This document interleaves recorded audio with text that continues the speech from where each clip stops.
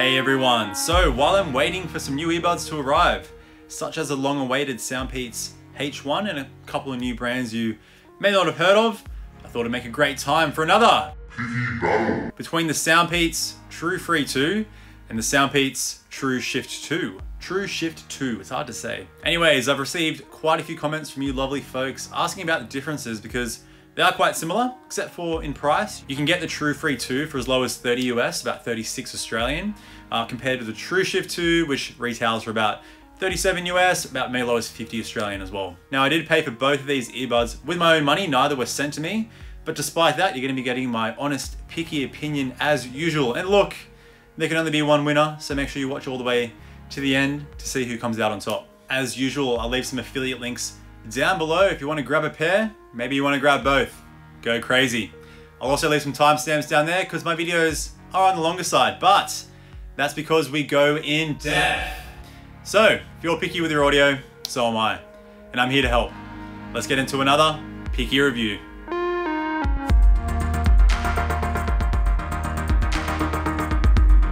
Before we start, get the iced coffee in. It's all at the bottom. Hold up. There it is. Iced coffee down. I've also had some pre-workout. We're gonna be charged up. We're gonna be stimulated for the picky battle here today. So let's get started. And as usual, starting with physical features and design. So both pairs have pretty much the same build quality. It's pretty decent for this price range, but there's three main differences. One is the size. The TrueShift 2 is a bit on the larger side. The TrueFree 2 isn't that compact, but there's a little bit of a difference there. Second difference is the design of the ear fin. The TrueShift 2 sticks out a little bit more, and you do get 4 sizes with the TrueFree 2 compared to 3 with the TrueShift 2. Both work fine though. And the third difference is, of course, that the TrueFree 2 has a physical button compared to the touch surface on the TrueShift 2. Now, in terms of design, I honestly prefer the TrueShift 2 over the TrueFree 2. Both are pretty good. I just like that slick SoundPEATS logo, just kind of smacking you right in the face there. But look, design is one thing. What's more important is comfort and fit, and that's where things get a little bit spicy. Now, both pairs provide a really secure fit. No matter what it is you're doing, running, weight training, flipping around, crawling, I don't know. There's no way they're gonna fall out. There's no way they're gonna budge as well. I'll rarely have to adjust these when I'm doing my weight training sessions or when I'm running. But I do prefer the fit on the TrueFree 2. The TrueShift 2 has a pretty deep fit, and I get kind of a weird suction feeling when it's in my ear, which I don't really get with too many in-ear earbuds, and I normally prefer a deeper fit. And comparing this to the TrueFree 2, it's more of a moderately deep fit here, which I just find a lot more comfortable, and again, like both are really secure anyway. So the fit on the TrueShift isn't deal breaking, I just prefer how it feels in my little ear canal with the TrueFree 2. So if that's something that you notice, you don't like your earbuds cramming all the way into your ear, then the TrueFree 2 are probably gonna be the go for you. Now, if you like to use your earbuds for long periods of time, both are on the bulky side, so I get a little bit of discomfort after about 2 hours, and both pairs are pretty much the same. So nothing too bad there. And if you wanna use your earbuds when training, both have an IPX waterproof rating. So that means they can be submerged in water.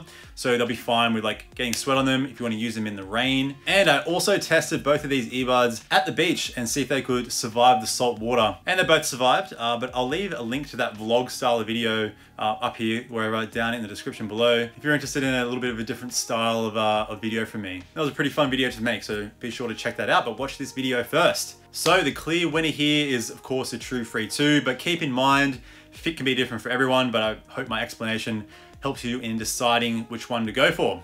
All right, onto case and battery life. Finish that off. It's bloody humid. All right, what are we doing? Case and battery life. All right, so let's start with the advertised battery life. So you're getting 20 hours total with the earbuds in the case on the TrueFree 2, compared to, let's quadruple that, 100 hours with the TrueShift 2. But keep in mind that the case is about 3 times the size here.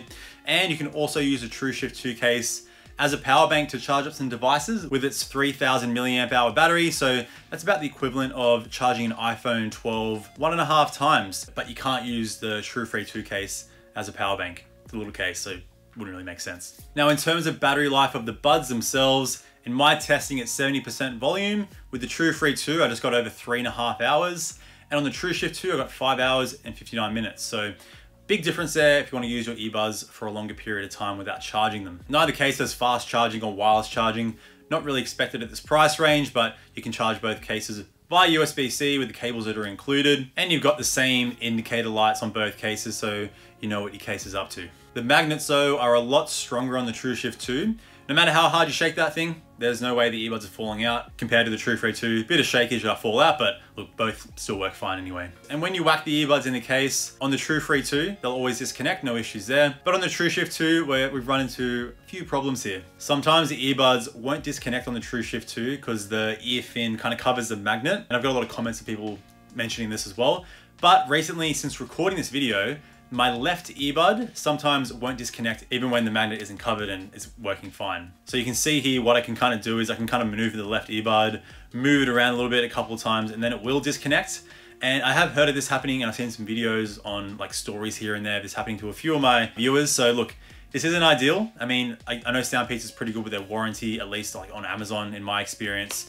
So a little bit on the risky side going for the TrueShift 2 there. So that is a little bit of a deal breaker there, but moving on anyway. And like, I guess one of the big benefits of the TrueShift 2 case is because it has so much battery life, you rarely have to charge it. I mean, I had the earbuds for about 2 months and never had to charge a case. Pretty nice feeling. And I had a few occasions there as well where I had to commute to the city, brought my TrueShift 2 case, charged my phone, had some bangers to listen to as well. And it was kind of convenient not having to carry around like a battery bank and some earbuds. That doesn't sound too annoying, but it was kind of convenient. I just hope SoundPEATS fixes this little issue in the future TrueShift ranges. I know they will. SoundPEATS, you're good. All right, on to touch controls. And right off the bat, both earbuds can control everything. I'll whack up either pair's controls here so you can see. And of course, the main difference here is the TrueFree 2's got the old physical button, where the TrueShift 2 has some touch controls, which aren't the best. I mean, they work like 90% of the time. It's only when you go for like a double tap to pause or a triple tap to activate voice assistant. It doesn't work all the time. It's not ideal. I'm pretty picky with my touch controls, but I do know SoundPEATS have better touch controls out there, such as the 3 SE is really good, and the True Air. They pretty much like work 100% of the time. So hopefully again, they improve this in future TrueShift ranges. So obviously the winner here is going to be the TrueFree 2. Since you have that physical button, it's a lot more reliable. Only downside is when you press the button like with the meaty part of your finger, it kind of pushes into your ear. But I find that if you just want to use like one finger, just using like where your nail is, it's not as much pressure on the ear, or you can kind of do the old pinch on the earbud, pressing in with the thumb. It honestly works fine. You definitely get used to it. And another big pro of the TrueFree 2's controls and just physical buttons in general is that you won't accidentally activate touch controls when handling the earbuds. Here's an example. I'm at the gym, got a heavy set of deadlifts coming up, put on some anger fist. We're building up to the drop to get me going. And then someone comes up and walks to me, interrupts the vibe, but it's fine, you know, if I'm in a good mood, I'll just take the earbuds out, have a bit of a chat to them. If I'm not in a good mood, I'll tell them to get I wouldn't do that, maybe I would. But anyway, the thing here is you can just take the earbuds out and don't have to worry about holding them in a weird way to not activate the touch controls, skip the track, and then you've lost your position. Grab the earbud, you can just hold them in the old fist, whack them in your pocket, doesn't really matter too much. It's just a small thing. This goes a long way though, so any gym goers, physical buttons might be the way to go for you, so keep that in mind. All right, onto Bluetooth and connectivity, and on the TrueShift 2, you got SBC AAC codecs, which is pretty solid. Only SBC on the TrueFree 2 though, which is like kind of weird, but they actually still sound really good, even though they're only using SBC, and connection is still really good as well. So I thought that was gonna run into issues with that, but all good. With my Bluetooth range test, you're getting a better experience on the TrueShift 2. Got 95% in my indoor and outdoor test, with my outdoor test being 27 meters in a nice clear open space, and the indoor test 17 meters, downstairs, upstairs, through 5 walls. The TrueFree 2 did get 90% in the outdoor, which is pretty good. Indoor though, only got about 75%. So on the TrueShift 2, you could go about 3 meters further in each of the tests there, so keep that in mind. Apart from that, connection is really stable on both pairs. The TrueFree 2 is probably a little bit more stable. The TrueShift 2, there's a couple of random occurrences where like you take the earbuds out, they won't connect. I've just kind of heard of more connection issues in comment sections about the TrueShift 2 and people messaging me as well. So probably a bit more stable on the TrueFree 2 there. But on both pairs, you can use the left or right earbuds individually. It works really seamlessly. But with the TrueShift 2, it works in mono mode, so you can hear both audio channels if you're using one earbud, which you don't get on the TrueFree 2. All right, onto the microphone test here, and I think both are pretty decent. I think the TrueFree 2 might block out background noise a bit better, but I'll whack up some tests here so you can hear for yourself. All right, so here's a microphone test with the SoundPEATS TrueShift 2. All right, so here's a microphone test with the SoundPEATS TrueFree 2. Now I'm gonna whack in some background noise, playing off my computer speakers. In 3, 2, 1. Alright, so now I have a crowd noise playing off my computer speakers. To mimic what it would sound like to take a phone call. In a noisy environment. All right, before moving on to sound quality, a quick little drop of my Instagram. I'll leave a link down in the description below if you want to stay updated with behind the scenes action, what I'm currently testing, and some of my random adventures. So link is down in the description below. All right, starting with volume, and the louder pair goes to the TrueFree 2. The TrueShift 2 at 100% volume is equivalent to about the TrueFree 2 at 90%. So you're definitely in depth territory at 100% on the TrueFree 2. And the TrueShift 2 still goes loud enough. Maybe one more notch would have been nice for you volume junkies out there. And in terms of bedtime listening, I wouldn't say either pair are bedtime certified. At the lowest volume, they're still pretty loud if you're looking for some quiet listening. And finally, passive noise isolation, a little bit better on the TrueShift 2 with that deeper fit, but both pairs pretty decent here. All right, onto the sound. And this was a pretty tough one, but if I was to only choose one pair here as my favorite, I'd go for the TrueFree 2. You're getting a crazy amount of bass, maybe even one of the bassiest earbuds I've tested so far, but it still manages to maintain some pretty decent clarity with the treble being pushed quite far forward. It sounds really nice. The mid-range is held back just a little bit, but still overall, you're getting a really fun bass-heavy sound. And that's currently why the TrueFree 2 are probably my favorite training earbud. But even casual listening, they're still a really fun pair to use. The TrueShift 2 though, still is a bassy pair of earbud that goes quite deep. You're just getting kind of overall more bass on the TrueFree 2. But since there is less bass on the TrueShift, you're getting an overall cleaner experience, and the mid-range is pushed forward a little bit more as well. So you're getting more clarity, which you may prefer, and in some cases I prefer as well. You're also getting a wider soundstage on the TrueShift 2 and better instrument separation, but still the TrueFree 2 does a pretty decent job considering how much bass you're getting, probably due to that treble being pushed quite far forward. But so I can explain the sound further, let's run through my classic genre rating checklist, and I'll run through each genre and let you know which pair I prefer. So as usual, starting with EDM. EDM's a tricky one. I'll whack in a tie. Both sound really good. You're of course getting more bass on the TrueFree, bit more clarity in the vocals on the TrueShift 2, being a big driver in EDM. So look, either pair sounds really good. And this is pretty much the same for pop and radio as well. But for hip hop and R&B, I'm gonna give the TrueFree 2 the win here. Just when those bass lines kick in and then when that sub bass kicks in, you're just getting a huge amount of impact. It's deep, it's resonating. I prefer it on the TrueFree 2. Now with metal, another tricky one. I'm gonna lock in a tie here. Really depends what you like. I don't mind both. You get more clarity with the TrueShift, more of a live, heavy bass focused sound on the TrueFree 2. Both sound really good. Both are quite heavy. Comes down to personal preference there. But with rock, I'm gonna give the TrueFree 2 the win here. Since there's not as much going on, you're getting a lot more impact. I think it just works a lot better with that big, heavy, punchy sound that you get with your rock tracks. And one of my favorite testing tracks is of course Enter Sandman, and it just kicks in a little bit harder on the TrueFree. Now with indie and acoustic, I'm gonna give the TrueShift the win here, just because on the TrueFree, sometimes the bass can get a little bit overpowering.